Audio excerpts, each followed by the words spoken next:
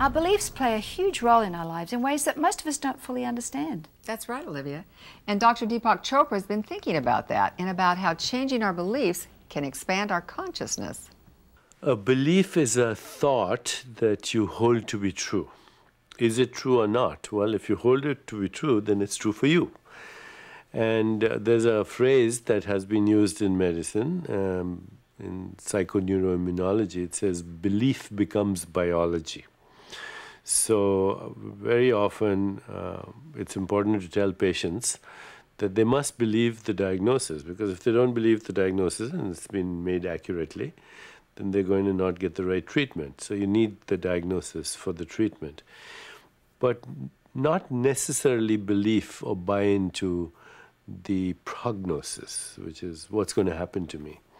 Because when you say to a person, Mrs. Smith, you have breast cancer and you have X number of years to live, if she really believes that, then she may end up fulfilling that prognosis.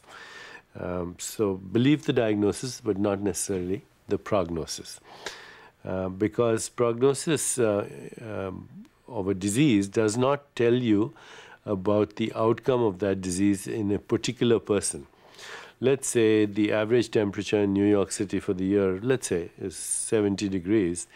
That doesn't tell me what the temperature is at this moment. It could be freezing, it could be very hot. Or the average income for a person in Los Angeles is $100,000 a year. That doesn't tell me what your income is, even though you come from San Francisco or Los Angeles. That means statistics are not reliable in prognosis. So if you're going to believe anything, believe the best outcome.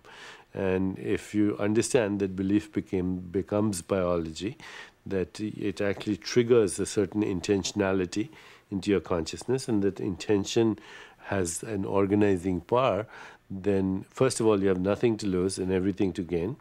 And remind yourselves that statistics is like a girl in a bikini. What she reveals is obvious, what she conceals is more interesting.